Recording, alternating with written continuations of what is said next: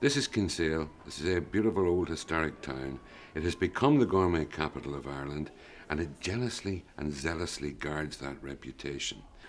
I'm Derek Davis. My job here is compere and facilitator, chief head case, I suspect, in what is one of the most successful and perhaps one of the more eccentric food festivals in Europe.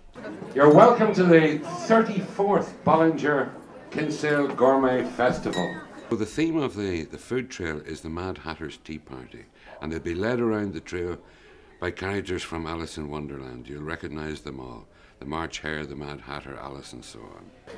I'm Maria, but today I'm Alice in Wonderland, and I'm leading a group of about 125 people around to the venues where we have the 12 restaurants. In this little town of just 3,000, there are 58 places to eat.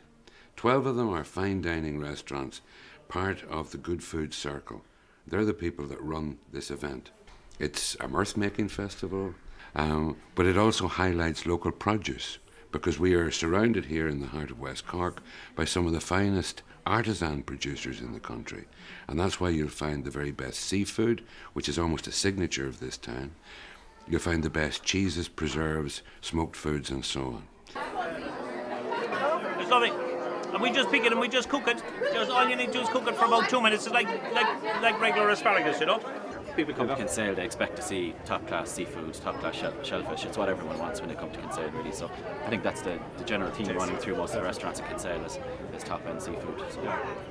So that's why the Kinsale experience is unique, not just in the quality here, but in the quantity that's available, the choice that you get.